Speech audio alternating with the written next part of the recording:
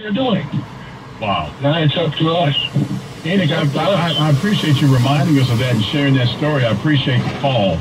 Let me extend my invitation again. Mr. Dan Gilbert, if in fact this was a legitimate mistake and it was an oversight and not something done intentionally, please get in touch with me. I can help you out. I can help you to improve your image and improve the image of what you are doing here in Detroit. I don't want to believe that you did this on purpose or your people did this on purpose. I'd like to think that it was an oversight. It was neglect. It was the kind of racism that white folks who don't think they are racist have. Give me a call. I think we can help you out. I've been around a long time in this town. Ask about me. In the meantime, let's get back to our phone lines. On line 3, we have Scotty. Hey, Scotty, good afternoon. How you doing?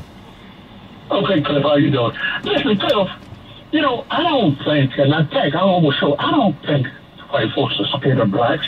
The reason I say that, did you see the picture a long time ago, the 10th Commandment, the Bible story, the 10th Commandment? Did you see that? Yes. You seen it? Okay.